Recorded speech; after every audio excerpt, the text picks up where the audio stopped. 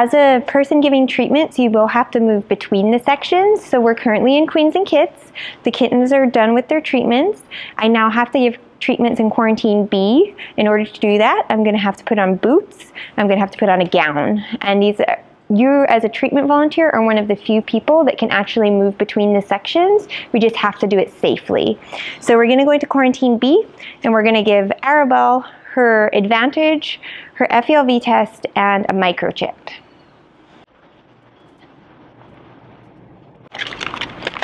So we're going to do an FeLV test. So this is a test for feline leukemia. All kittens currently get this test at 5 weeks old. So it is in a silver package. When you get it out from the fridge, it needs to warm up to room temperature. So this box has been sitting out for a few minutes just to bring the temperature up. And you can bring the whole box out and put it back in the fridge when you're done. So with this, you need the blue conjugate that goes with that particular box. So the number on here has to match the number on here. So we have GM101 on there, and we have GM101 on there. They have to match for the test to work.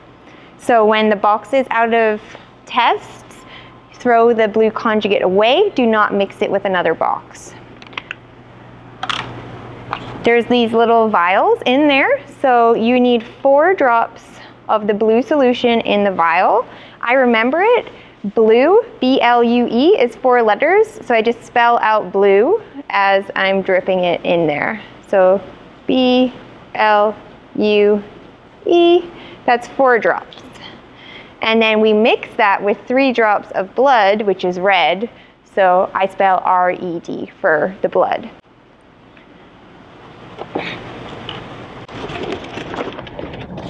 We also need a needle to draw up the blood. Whichever size you would like to use is your choice. I prefer to use insulin needles. Some people prefer to use 1 cc needles. So for today, I'm going to use an insulin needle. So these are the insulin needles. They're actually a lot smaller than the 1 cc's. So I just prefer them because the kittens are small, and these are easier for me to use on them.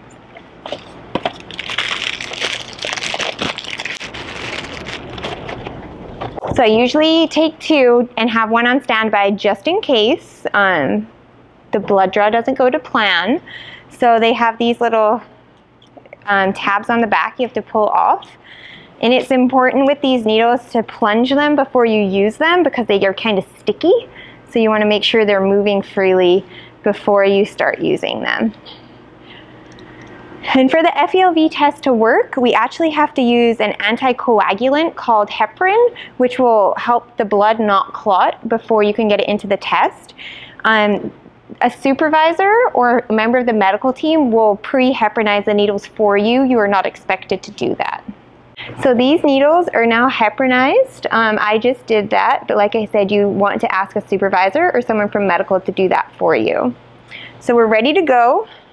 I have my test, I have my conjugate, my needles, my microchip that I'll be administering after, and then I'm going to put my boots and my gown on before I go into the section.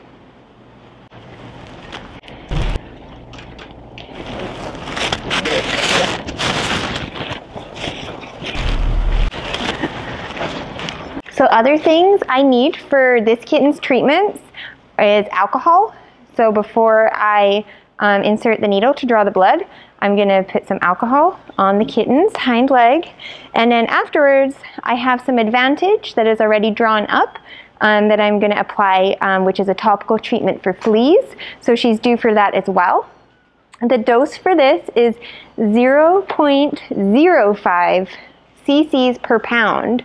So you have to make sure that you're way back up, even before the 0.1.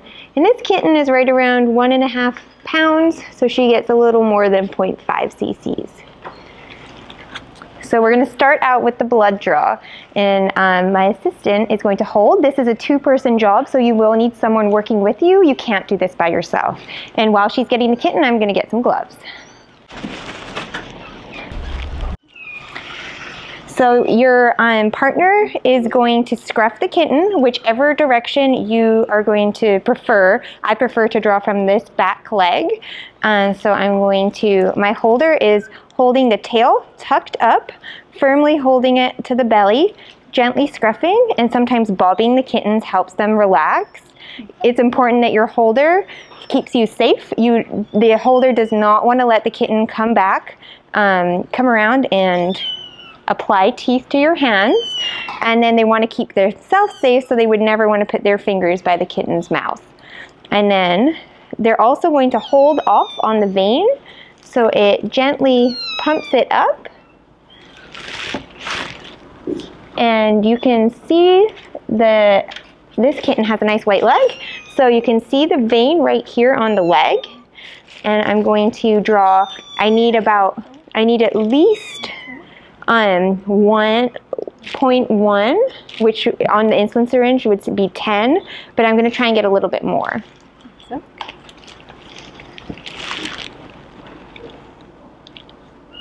So again, you want to have the bevel up, which can be harder to see with these insulin syringes. It's important. So I'm gently going to go into the vein and draw back. And as you can see,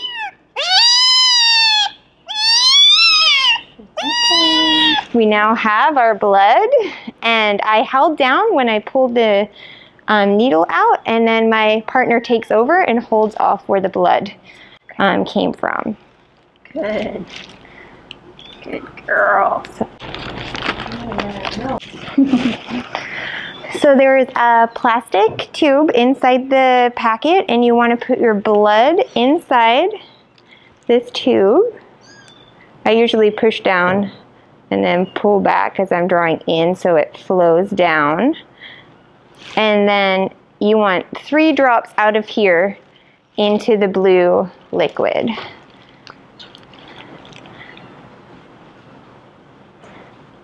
So 1, 2, 3. And that's how you measure how much blood to conjugate you need. And it's important, the heparin was important because this would be clotted by now without the heparin. And then once you're done mixing your conjugate and blood in this little test, this is the well that you're going to pour the blood into.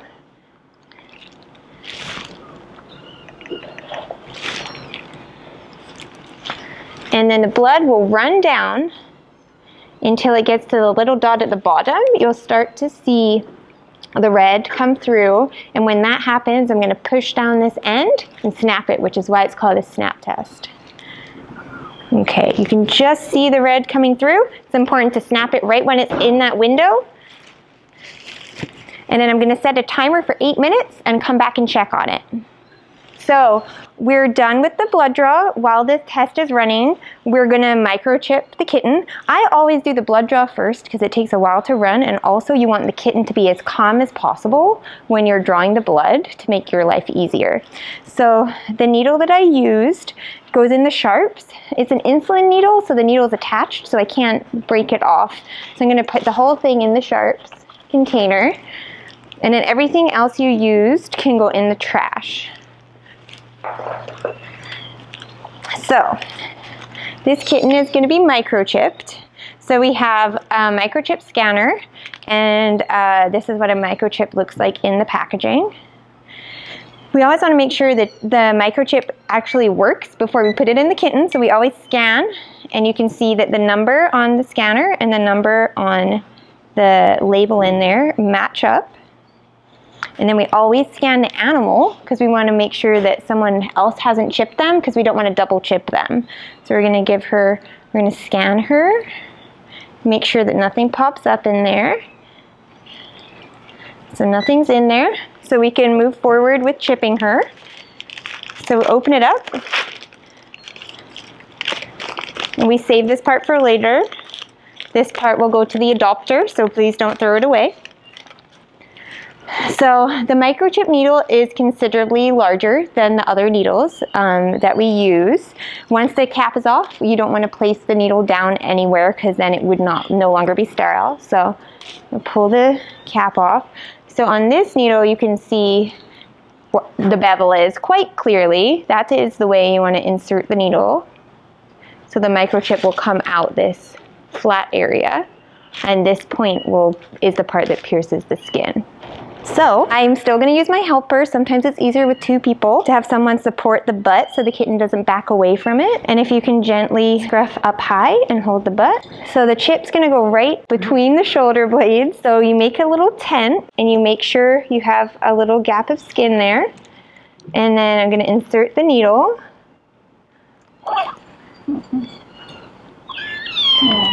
And then gently push.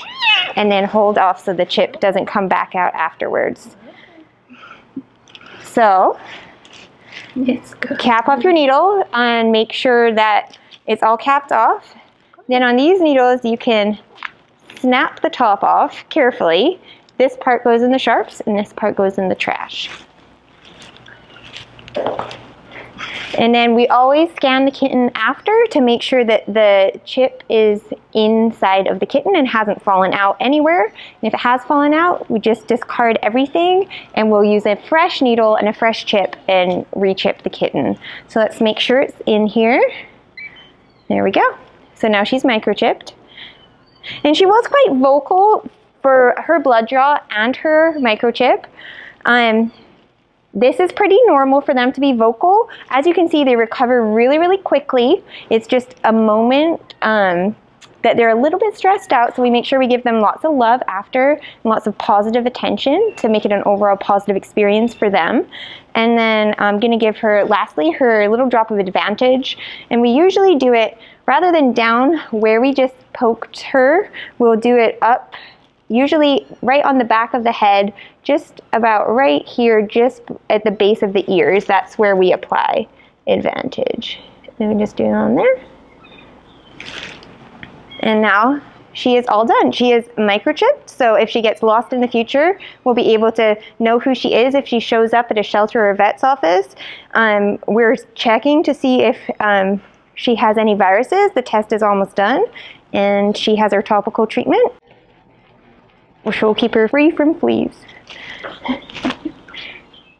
So anything that you have touched after you've touched a kitten needs to be disinfected. So the alcohol touched the kitten, so I'm going to disinfect it and set it to the side. And then make sure I spray it down. The microchip scanner also needs to be disinfected because it is an electronic. We will not spray the disinfectant directly on there. I'm going to spray it in a paper towel and then use that to wipe it down, or else these break and they're quite costly to replace.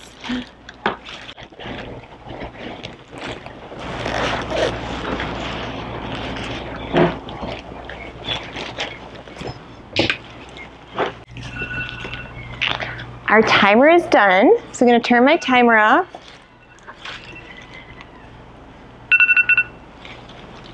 And we are going to read this blood test.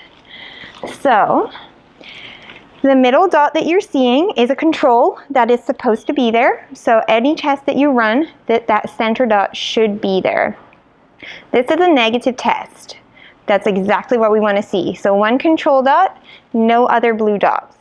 If a blue dot shows up on the right-hand side, that is considered a positive, and you would want to alert the supervisor and a caregiver to put signage on the kennel, and we can alert the medical team.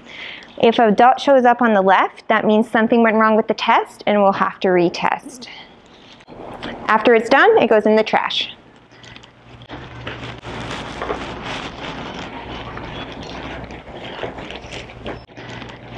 So we did Arabelle's treatments. So she got her Advantage, she got her microchip, and she had her FeLV test.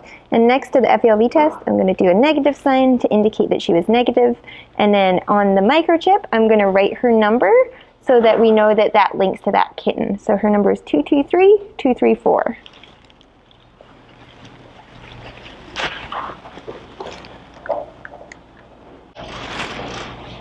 So after all your treatments are done, you want to hand this back to the supervisor desk where all of the treatments will be entered, and then what we do is we schedule out the treatments that will be due.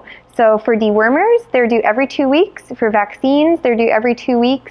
Microchips are one time only, as are blood draws, and Advantage usually is one time only, but if needed, every 4 weeks. And then make sure you spray down your cart before you wrap up and put it back into the right spot.